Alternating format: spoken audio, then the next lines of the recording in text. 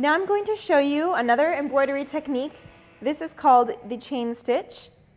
It looks very elegant and it's really easy to do. So what I've done is my thread is the same way as we had it before, where I doubled under and then poked that through, so I have 4 individual threads that I'm sewing with. If you do have embroidery floss, I would recommend to use that also, but this is a great technique if you're just using normal sewing thread.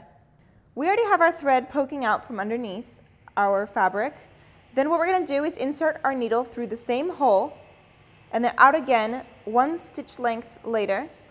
And as our needle is still resting here in the fabric, I'm just going to take my thread that is hanging out and wrap that around the needle point.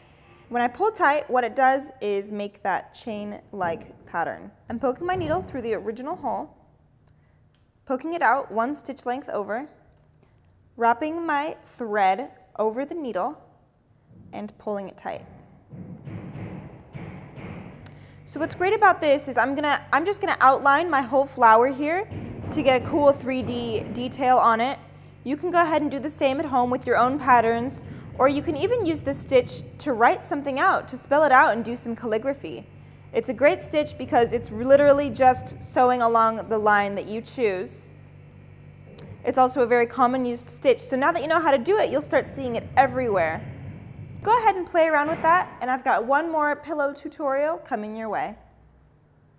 I've got my basic pillow cover and my pillow form and all of my stencil supplies. Now we just need to figure out how to use all that stencil supplies.